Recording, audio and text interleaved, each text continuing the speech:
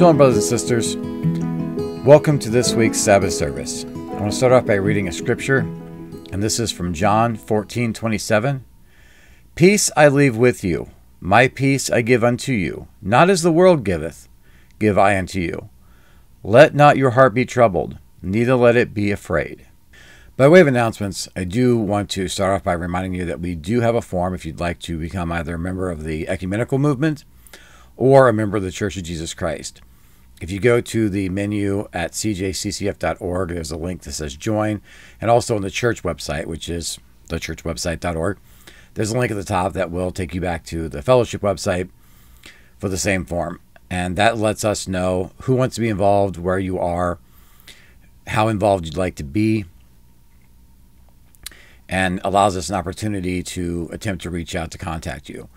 I will let you know that when you do fill out the form, we do have a couple of people that will potentially reach out to you to see how you'd like to get involved, what we can do for you, how we can help you. And we will make 2, maybe 3 contacts. And if you don't respond by then at that point, it'll be up to you to get back with us when you feel comfortable. We don't want to be pushy. The other thing I would like to bring up as far as announcements is that we are still collecting funds for the temple and for general church welfare. We need to raise funds in order to keep the business expenses going because unfortunately all the things that we provide do cost money. So I do want to thank those that have given generously. To those that have not, there is a link on both cjccf.org and thechurchwebsite.org where you can go to either pay tithing or give a donation. And please keep in mind, just a reminder, to us, tithing is 10%. That's what the Lord's asked for. And anything beyond that is an offering. But the tithe can go to whatever it is the Lord tells you to go to. We're not demanding that you give us 10% of what you make. Pray on it. Follow the directions the Lord has for you. And if the Lord says, give to this charity or give to this homeless person as you're walking down the street, follow the Holy Spirit. We are asking for just a minimum of $5, $10, $20. If you can give more, that's great. But if everybody that was in our database gave us just $5, we would be able to meet all of our business needs, all of our business expenses, and pay our tithing. Because the Lord has commanded us to take 10% off of what you give us and give that to a charity outside of the Latter-day Saint movement. So, whatever you feel comfortable giving, particularly if you can set up a automated monthly donation so that you don't forget, we thank you for your contribution. If you have not signed up yet, if you've not donated, we do ask that if you can afford to, and the Spirit moves you to do so, to please give. We would like to actually start marketing the things that we have. We want to spend some money on letting people that need to know that we're here know that we're here. We appreciate that many of you like and share these videos. We want to be able to do a bit more. We have to make sure that our bills can be paid first, and we're also still trying to collect funds so that we can build a tabernacle or a temple, buy land. And again, this is another reason why we need people to sign up so we know where you are, at least generally. If the majority of people are in, we'll say, Idaho, then, which they're not, then we obviously wouldn't want to build in Florida. It'd be too far away. So we want to prayerfully try to figure out where we need to build something that we can all meet at. As far as prayer requests, one last thing on that, and that is we are going to, in 2023, try to start doing physical meetings at least once a year. Our goal is to grow to 3 times a year. So if we don't have the tabernacle for that yet, we will still find some sort of a space that we'll be able to rent. So again, we will need financial help for that. Most likely in like a camping area, so that it's going to be in the spring, summer, and fall, so that we can get together and we can worship together as saints and meet together as saints. We will have more details on that next year. For prayer requests, we do have a brother who had surgery recently. He is still recovering from that. Please pray for him. We have another brother who is sick. He has shingles. Please pray for him. I've been in contact with some people on the phone, not in person or online. And yeah, not in person. They have COVID. I really don't want to go through that again. Please pray for these brothers and sisters that are sick. And when I got up this morning, I'll tell you that I woke up with my children in a panic because our youngest gets up generally before everyone else, and the power went out where we live. And he was scared. Obviously, the power's back on now. I'm a little behind schedule, but moving forward. But as we sat on the living room couch and hung out and just spending time together as me and 3 of my boys, the temperature in our house, we have a well-insulated house, so it's not like it just plummeted and we were suddenly freezing. But by the time the electricity came back on, it had dropped a couple of degrees, and it was a little noticeable. It wasn't noticeable, but, it was noticeable. And it just made me think about all the people as winter is coming here in this part of the world, that they don't have a physical home, that it's going to be harder for them to get food. And one of the things I thought about was the fact that we don't carry cash anymore, so it's hard to give money to the homeless and to the poor. So I would ask that you please pray for those that are homeless, those that are struggling to keep the lights on, struggling to keep the house warm, those that are turning their thermostats lower than they need to be because they just can't afford the increase in the cost of electricity. We need to make sure we're doing our part to help take care of these people. Let us also be thankful for those that are seeking. Let's pray for the seekers. Let's be thankful for those that have found the fellowship and found a home here. Let's welcome them.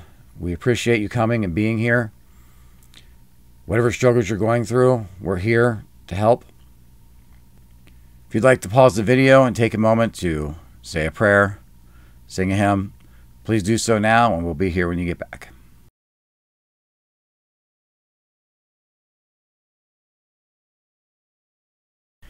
And now for the unity portion of our service, I'm going to recite the Shema, first in Hebrew and then in English.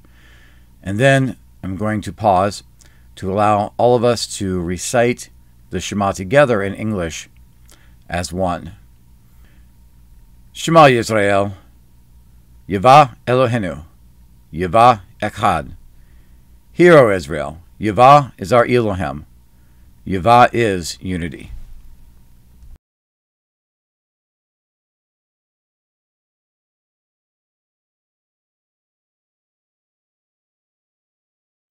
As I stated last week, I'm still a bit new to Advent. I did a little bit more looking into it this past week. And if you notice looking at the calendar, I've set up all of our Sabbath services as the Advent calendar. So we have our subject matter, what we'll be talking about. And you may have noticed that this week is peace, the candle of peace.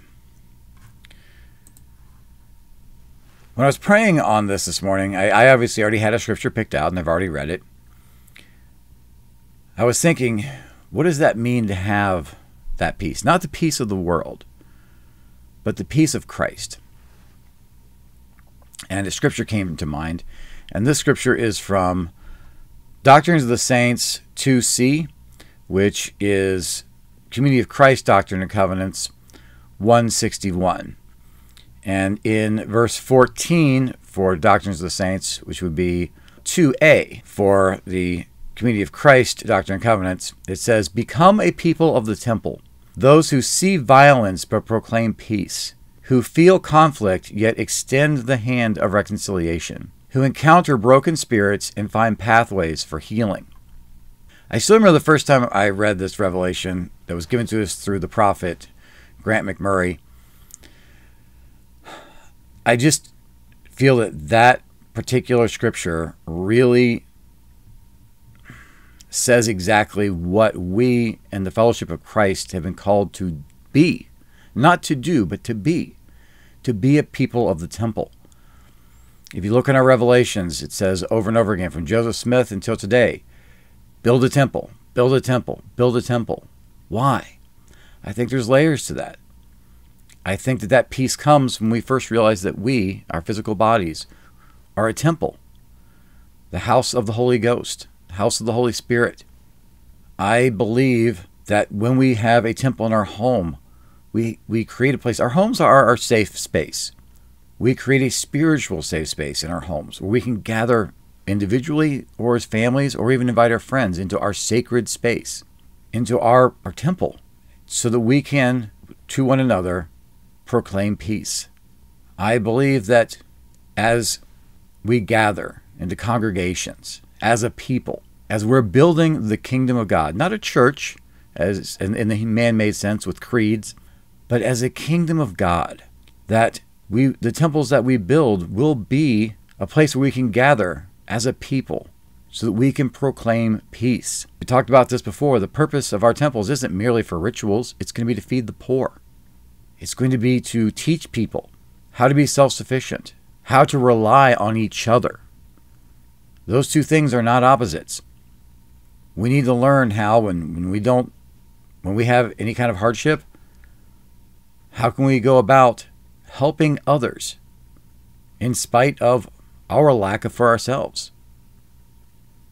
This peace that we talk about in our world,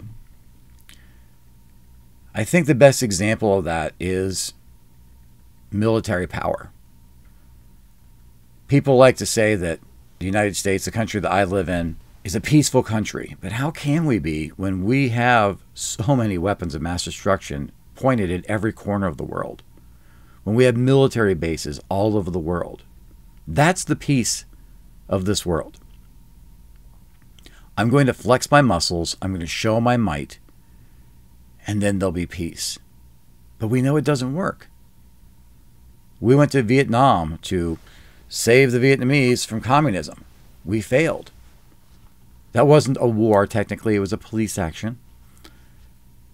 And we were unsuccessful. In spite of all of our military prowess. Then we went to the Middle East in my lifetime. Our first Gulf War started the year I graduated high school, 1992. And just recently did we finally leave, and I'm not sure how much we've actually left it behind. That was literally a war for generations that we didn't win. We never won it. We went in, we flexed our muscles, and once we went away, we proved that we had lost that war from the very beginning.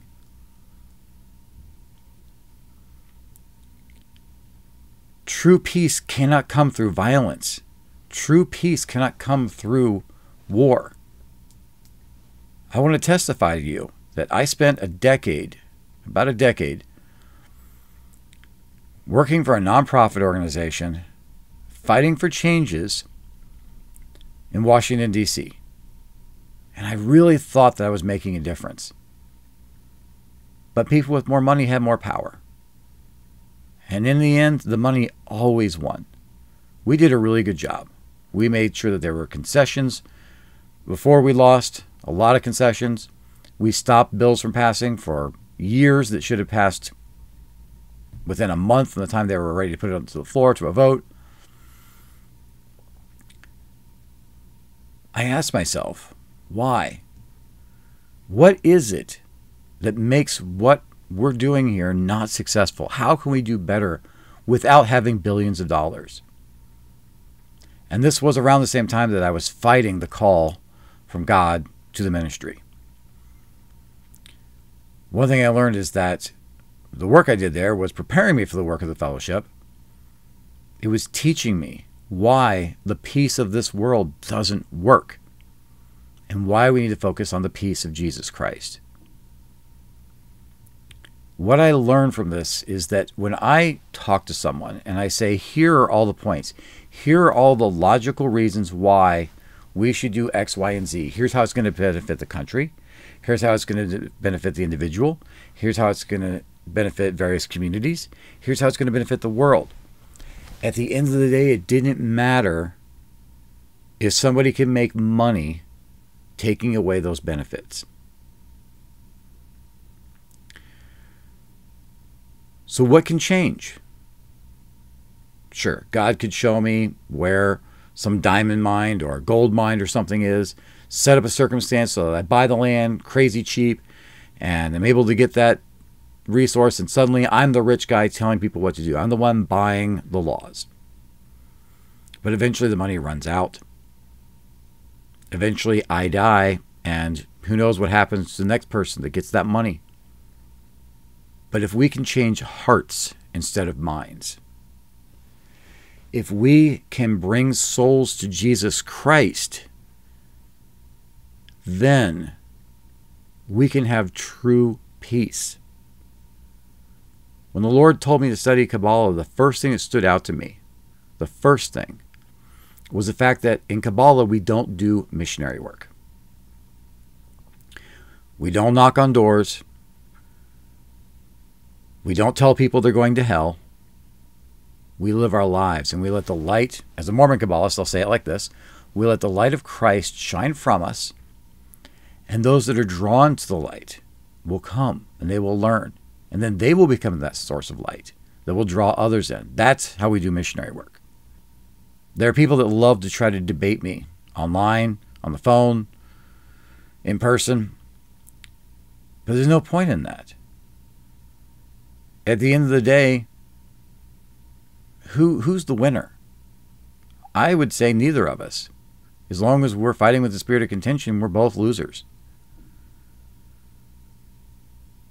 But if we can come together and say, I have this idea, I have this idea, let's look at this.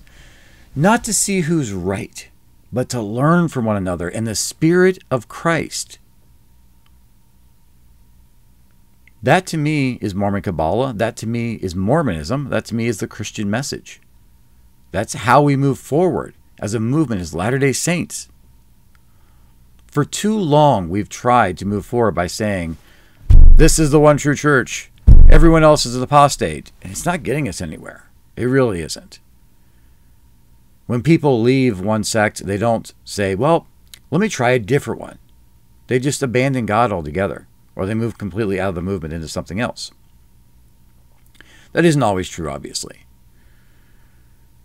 But unfortunately, it is true too often, because we're so busy trying to be right that we don't bother trying to discover if we're being righteous. We're so busy trying to win, we don't bother trying to see if we're being good. We're so busy trying to beat our neighbor that we're not focusing on loving our neighbor. If we want to have true peace, we must be a people of peace. We must become the people of the temple. I want to read this again. Become a people of the temple, those who see violence but proclaim peace, who feel conflict yet extend the hand of reconciliation, who encounter broken spirits and find pathways for healing. Peace I leave with you, my peace I give unto you, not as the world giveth, give I unto you. Let not your heart be troubled, neither let it be afraid. These two scriptures go hand in hand. What is the peace that Jesus has left with us? So what does it mean this Christmas season to you to know that the peace of Jesus Christ was brought into the world at his birth, regardless of when his actual birthday was? I hope that that peace can be listening more than speaking, understanding more than attacking, and ignoring opportunities for vengeance and instead embracing grace in every level. That's my message for you this week, and I leave it with you in the name of Jesus Christ. Amen. We are now going to partake of the sacrament of communion. We're going to play a recording of our statement on communion. Christine is going to offer both sacrament prayers, and then afterwards you'll have an opportunity to pause the video, partake of the sacrament, and reflect on the atonement of Jesus Christ, the peace of Jesus Christ. And then once you're done, just unpause the video and we'll continue from there.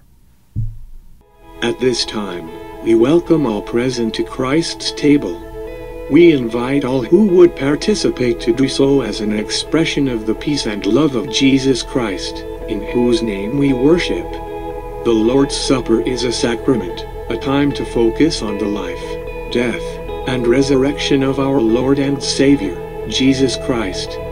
As disciples of Christ, we renew our covenants and recommit together to His mission, to grow closer to Jesus Christ, as individuals and as a community, worshiping Jesus Christ through God's Word, the sacraments, ministry, outreach, Kabbalah, and Jubilee. We encourage all that are worthy to receive communion to do so frequently and devoutly. O God, the Eternal Father, we ask Thee in the name of Thy Son, Jesus Christ, to bless and sanctify this bread to the souls of all those who partake of it, that they may eat in remembrance of the body of Thy Son, and witness unto Thee, O God, the Eternal Father, that they are willing to take upon them the name of Thy Son, and always remember Him, and keep His commandments which He hath given them, that they may always have His Spirit to be with them. Amen. O God, the Eternal Father, we ask Thee in the name of Thy Son, Jesus Christ, to bless and sanctify this wine to the souls of all those who drink of it, that they may do so in remembrance of the blood of Thy Son, which was shed for them, that they may witness unto Thee, O God, the Eternal Father, that they do always remember Him, that they may have His Spirit to be with them. Amen.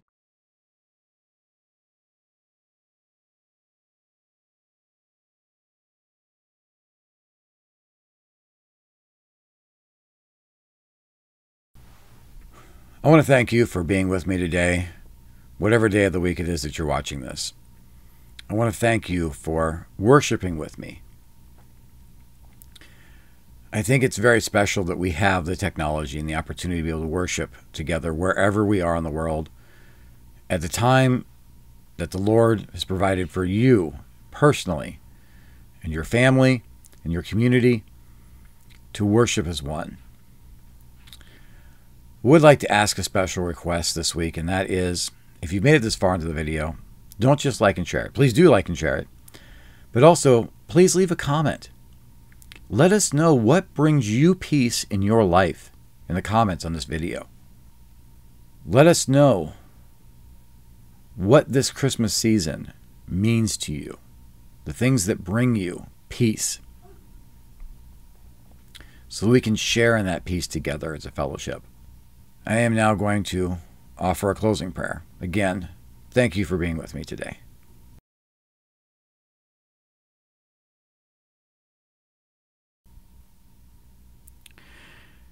Elohim Shaddai, we come before you at this time to thank you for the opportunity that you have blessed us with to worship together with one another through the technology that you have provided to us. Please help us to enjoy these videos and allow us to speak spirit to spirit with one another. Please help heal us so that we can begin reaching out and building,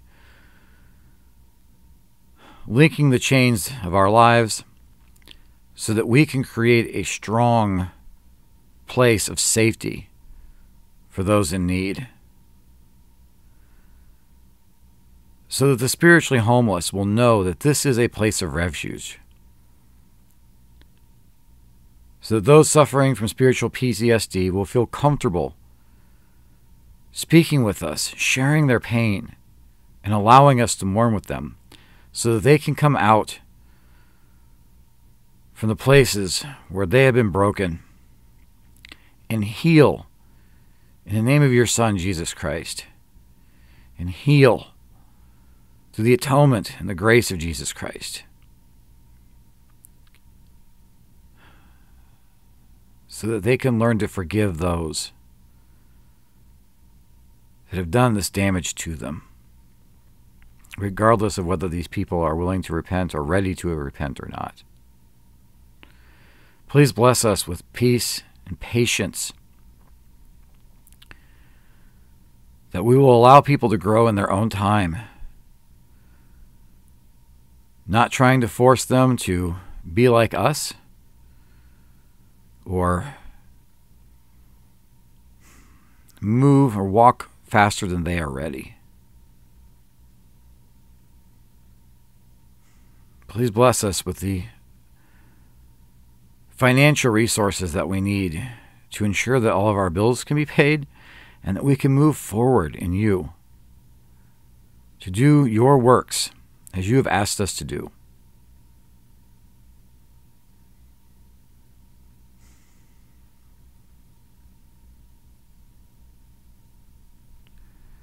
We ask you to bless us with your peace, that we may be the very light upon the hill, that the light of your Son, the light of Christ, shines from out into the world. Help us to be the beacons. Help us to be the lighthouses that guide these ships to safety.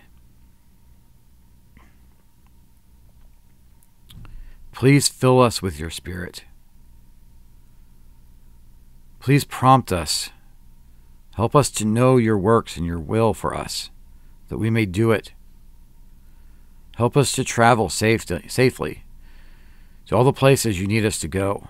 Bless us with the opportunities to meet those seeking. Open our mouths that we will speak your words in their ears and their eyes, that they will see your message and what we have to say. Help us to grow as a people, as a fellowship, as a kingdom, so that we can move forward in the name of Christ and be representatives of Christ as you've called us to be, in the ways that are pleasing unto thee.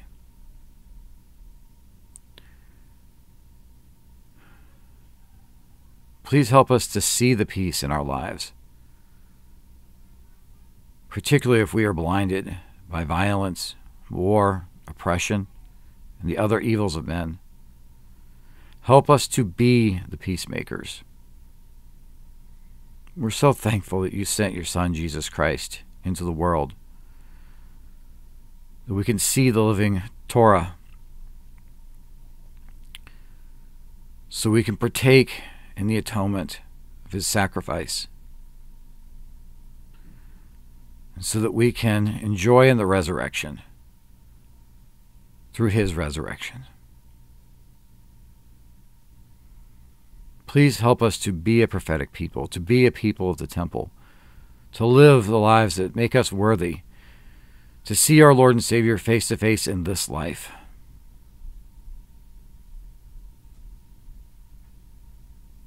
Please send us your apostles so that we can send them out.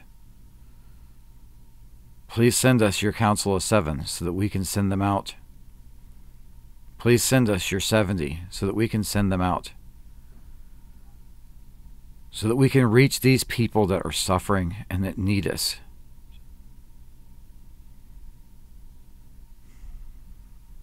Please help us as we strive to build the school of the prophets,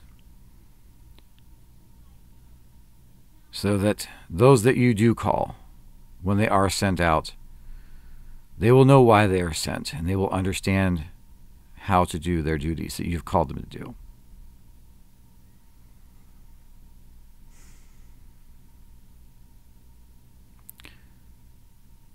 We thank you for the ministries that you bless us with, for the discipleship you've blessed us with, and the light that you've given us that enables us to be the seekers that we are. We thank you for the peace of Christ that you've planted in our hearts. And we pray that we can be the brothers and sisters, that we can be the people that you need us to be. These things we pray in the name of thy Son, Jesus Christ. So mote it be. Amen.